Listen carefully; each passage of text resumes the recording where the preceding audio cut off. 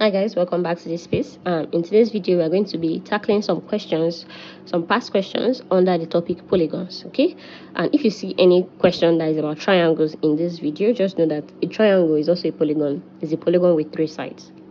So let's go into the first question. It says the interior angles of a pentagon. A pentagon is a polygon with 5 sides, right? 5 sides, and the interior angles are this, and this. Okay, our value is given to us in terms of x, and you're told to find the value of x. First of all, you need to know the formula for finding the interior angle of a polygon, and that formula is n minus 2 multiplied by 180, right? And we are told that this is now equal to all of this. Okay, so if we add this up, because when you add your angles together, because these are giving us an angle 6 degrees here, you should end up with this value, right? So you have 2x plus 5 plus x plus 20 plus x plus 3x minus 20 plus x plus 15. Okay, and this one is 5 minus 2 multiplied by 180. Now let's break this down. 2x plus x is 3x, 3x plus x is 6x plus x again would be 7x.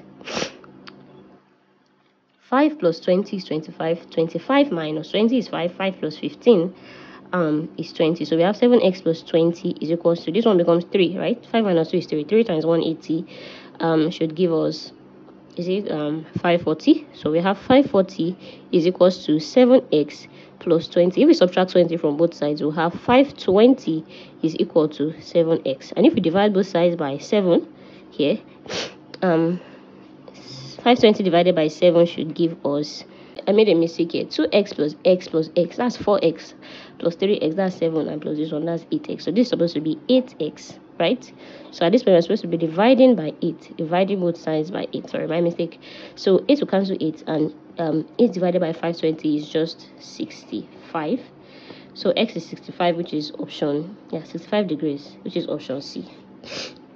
Question number 2 is also about interior angle. It says the sum of the interior angles of a regular polygon with k sides is 3k minus 10 right angles. Okay, let's bring this into equation form. The sum of the interior angles of a regular polygon with k sides. So instead of having a value here, maybe a number, say 10, we are having value k, right? So that means that in this formula, n minus 2 multiplied by 180, sum of interior angles, this n will be replaced with k. So you have k minus 2 multiplied by 180, and we're told that that sum is equal to 3k minus 10 right angles. So say 3k minus 10 multiplied by 90. 90 is right angle, right? I know that 90 can cancel this one to give 2, so we're left with 2 open brackets, k minus 2 is equals to 3k minus 10. So this one, open this bracket, will have 2k minus 4 is equals to 3k minus 10, right? If I collect like terms, I should have here 3k minus 2k is equal to minus 4 plus 10. So we have k is equal to 6, right? So it means that this value, this pentagon, sorry, this polygon has 6 sides. That means that is an hexagon, right? An hexagon. Now the question says find the size of the exterior angle. Okay. So now each exterior angle of the polygon is going to be equal to 360 divided by 6. That's 360 divided by n, but our n is 6, so we replace this with 6. That means that this is 60 degrees, which is option A. Is the height of an equilateral triangle of side. The height is 10 root 3, right? Calculate its perimeter. So an equilateral triangle is something, a triangle that has equal angles and equal sides, right? And we're told that the height, which is this value, is 10 root 3, right? So there's a formula that takes these two values into account. That formula is h is equal to a root 3 over 2. So a multiplied by root 3 over 2, and this one refers to the height, and this one refers to the side of the equilateral triangle, right? And we're told that that height is 10 root 3, so we can say 10 root 3 is equal to a multiplied by root 3 over 2. This can become 20 root 3 is equals to a root 3. Root 3 can cancel root 3. That means that our a is equal to 20, right? So this side is equals to 20. And to calculate the perimeter, it means that we're having 20, 20, and 20. So we can say that perimeter is equals to 3 multiplied by a, which is 3 multiplied by 20, which is 60 centimeter, which we will have as option B.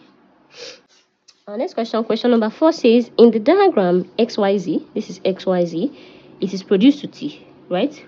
That means this line YZ is extended to point T. If XY is equals to ZY, that means XY is equals to ZY. That means this is an isosceles triangle. And this angle XYT, sorry, this one XYT, one of the angles in the isosceles triangle is 40 degrees. Find the value of XZT. Now, this can easily be solved by using sum of angles on a line, right? Is equals to 180 degrees. But we don't yet know this angle. Now, we're given this angle. And this is an isosceles triangle. So let me draw it out here. This is an isosceles triangle that looks something like this. If this is angle 40 degrees and these sides are equal, what are these angles? They should be the same, okay? So, we know that the sum of angles in a triangle is 180, is it not? 180 is equals to 40. Thus, since the values are the same, we can replace it with x. So this will be 2x, okay? Now, if you subtract 40 from here, you have 140 is equals to 2x. That means that each x is equals to 70 degrees. So here is 70, here is 70. And if you add these values up, you should have 180. So if here is 70 degrees now, simply subtract this one from 180, right? And you end up with 110 degrees here. Your angle XZT is 110 degrees, which is option A. Alright, this is our last question, and it says the exterior angle of a polygon is 22.5 degrees. That's one angle, right? One angle is 22.5 degrees. They should all be the same. It says find the number of the sides. Now, we know that the sum of angles of a polygon, some of the exterior angle of a polygon should be 360. The angle should add up to 360 degrees, right? So that means that the number of the sides multiplied by one of this angle, 22.5, should give us 360 degrees. So if we divide both sides by by 22.5, right, we should have our n, which is the value which is the number of the sides of the polygon, which is what we are looking for. If you punch this into your calculator without wasting much time, you should have 16 sides. So I ask you, what is the name of this polygon that has 16 sides?